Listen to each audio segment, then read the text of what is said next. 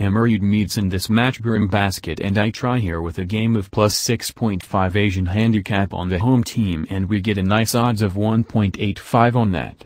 I see the match as pretty close and do not understand why the away team should be such a big favorite here. Ammerud are 8th with 4-10 WL record.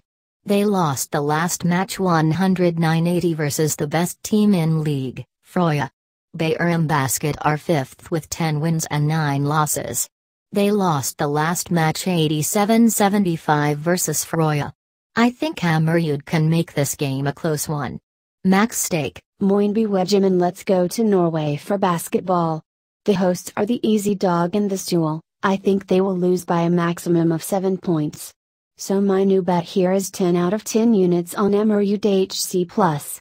Good luck to everyone who follows me on this bet. In this match I will bet on the Asian handicap plus 7.5 in favor of the home team.